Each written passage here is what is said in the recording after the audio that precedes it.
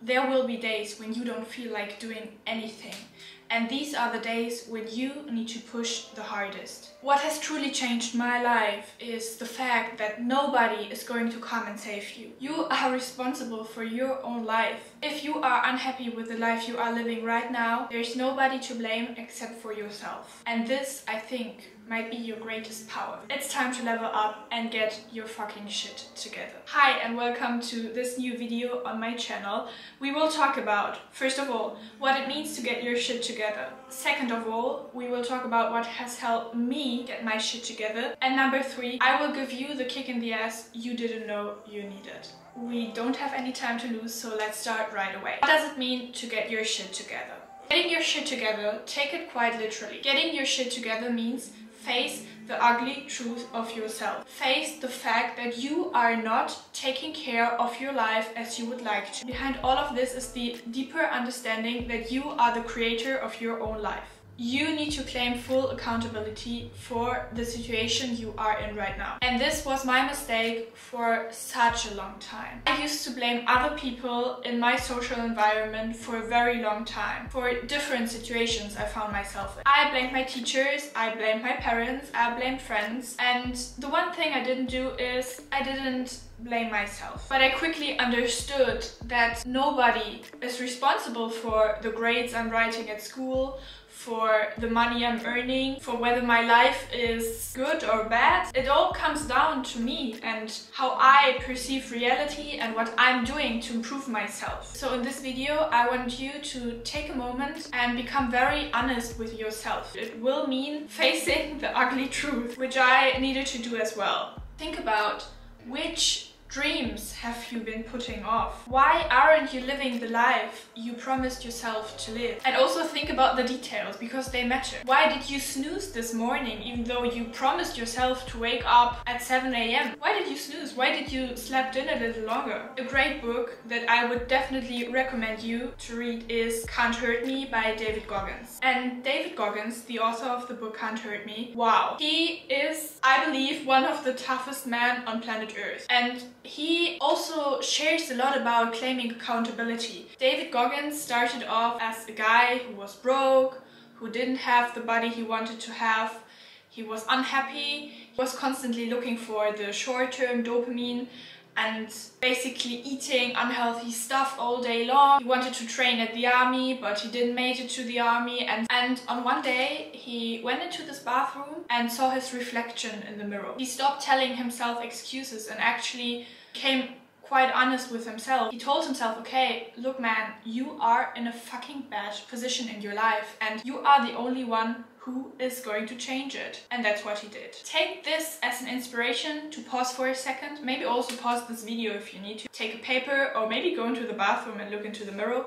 And just stop romanticizing your life. And not from a point where you start hating yourself for who you are, what your past self has gone through. But from a point where you stop telling yourself lies, from a point where you stop blaming other people. I always had big goals for myself, but it is one thing to have big goals and another thing to actually take action. That's what differentiates most people from the most successful ones. The people who have reached the top of the mountain and are still looking for the next even higher mountain. But they started at the bottom. They started understanding, fuck, I'm not even there yet. That's where I need to go. And I'm right here at the bottom, starting with zero experience, starting with nothing, starting from scratch basically. But they know nobody's going to come and fly them with a helicopter to the top. They need to go this way step by step. So let's go over to the next point. What has helped me get my shit together? Oh my god, I don't know why I think this phrase is so funny. I'm just laughing at myself sometimes.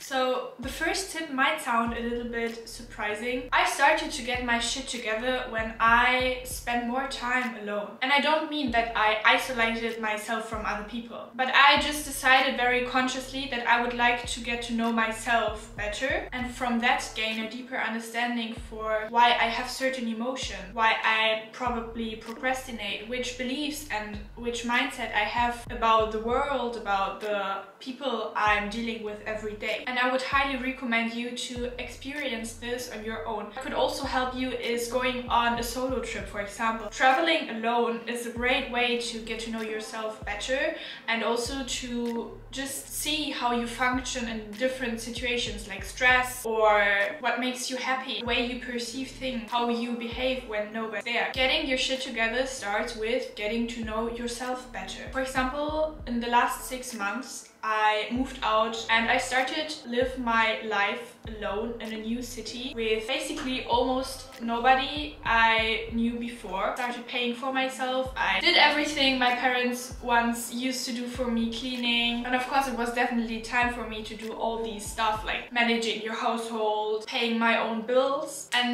the positive side effect that came along with moving out and discovering a new city on my own, that I had more time to actually figure out who I am and also start recreating my own life apart from the normal environment I was in for like 18 years back when I lived in my old hometown with my family and all the people I used to know for years. I would say it was one of the best things I could do. During this time, I got to know my self-limiting beliefs, how I feel like when nobody's there. I also had more time to journal and actually writing down my thoughts, which helped me gain more clarity for certain self-limiting beliefs I still have and which childhood traumas cause me to perceive the world the way I do. So childhood traumas, that's a whole other big topic. But these are just some examples from the experience I could gain by living with myself for a time and not seeing a lot of people every day. Because back to this point, I was surrounded by people all day long. Tip number 2 is get organized. Organized with every area of your life. Get organized with your money. Track your finances. What I did is I downloaded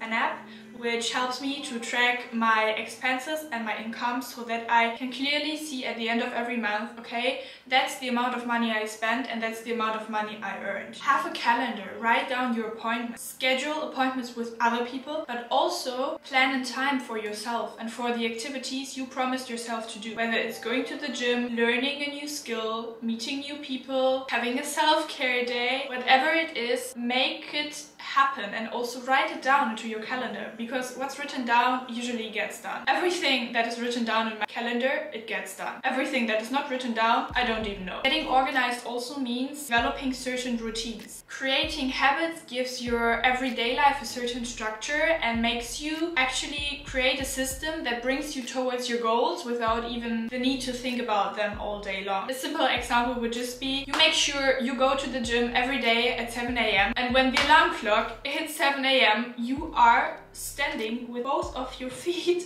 in the gym. And it's nothing more than that. You just need to show up and stay consistent. This example basically brings me to my next point. Anybody who follows me on the social media platforms I post will know that fitness is one of the highest priorities in my life. I go to the gym 6 times a week and on rest days I usually have some kind of active recovery, which means going for a walk or just riding the bike. And of course that means that I also try to fuel my body with lots of healthy foods. I usually avoid refined sugar or drinking alcohol. I'm really not into all of this stuff because what I understood is that getting my shit together, getting my life together, claiming accountability for myself also starts with taking care of my body. Because when I take care of my body, it creates this very productive, interdependent relationship. Getting more focused, getting more stuff done while also feeling better, being healthy, and living with your highest energy level possible. And then of course, when a problem occurs, I claim full accountability for this problem. I never look for the mistakes in other people. My business is not making enough money. If I am not earning enough money, I don't blame my business, I don't blame my parents. I look for what I could improve. What am I doing wrong? What is the reason why I am not earning the money I would like to earn? Always brings me back into the position of control. And when you are in control of your own life, you've almost succeeded already. Another thing that makes me feel like I have my shit together is I do care a lot about my looks and also showing other people that I respect them, but that I also respect myself by always trying to look nice. Wow, the next tip has truly changed my life. Become very aware of the people you surround yourself with. People in your life have such a huge impact on the way you perceive the world, on your mindset, and also how successful you are in your life. People with low self-esteem, with bad habits, and lack of self-accountability usually influence you in a way that you become like them, that you adopt their negative patterns. And this happens really unconsciously, which is the most dangerous thing, because we don't even realize that spending so much time with negative people truly changes the way we live and the way we think about the world. And the last tip that helped me to get my life together is taking action towards the life I promised to myself. Whenever I need to start a new project, whenever I'm sitting here and writing the script for a new podcast episode or also a new YouTube video, it's normal that I feel a little resistance before I start. I know that there's something inside me trying to hold me back, which is normally procrastination. And there are a lot of reasons why we procrastinate, why I tend to procrastinate sometimes. I'm being real with you, I'm also just a human being. But these kind of situations, when you know you need to do something that brings you closer to your goals, they matter. And you need to get them done, even though you feel this resistance. Just start, and this is basically the best tip I can give you. Just start taking these necessary steps you know you need to take in order to get to your goals. Sit down, create a vision for your life. Sit down and write your goals down on a piece of paper so that you have them black on white in front of you, and then just see it as an experiment. I always try to emphasize this because it has helped me a lot. Try to see everything as an experiment. You're just the scientist who tries to see what happens if you take action. And this usually takes a lot of pressure from your shoulders and makes you start the task in front of you with much less resistance. Once you started, you have created this momentum and nobody's going to stop you. And now, last but not least, here comes the kick in the ass you didn't know you needed. I want you to know that getting your shit together is just a decision you need to take. And you can take it today. The one realization that might inspire you just like it inspired me is having small goals is hard and having big goals is hard. Imagine yourself 6 months from now, 12 months from now. How proud would this person be to see that you made progress, that you took this decision to get your life together and move it to the next level? Just think about this feeling. How proud would you feel? How accomplished would you feel about your life and that you are closer? Maybe just one step closer to your goal, but you are one step closer. And do not forget, whatever situation you're in, it's either your fault or your win. I can't describe the feeling of knowing that my life is completely created by myself and I'm in control of everything. You're one decision away from a completely different life. So these are all my tips. Let me know down in the comments which tips you have to get your shit together.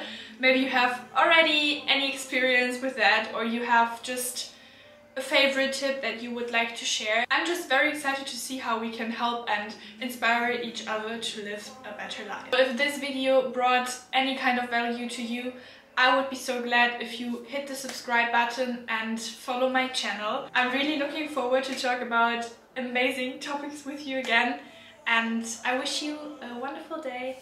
Bye bye!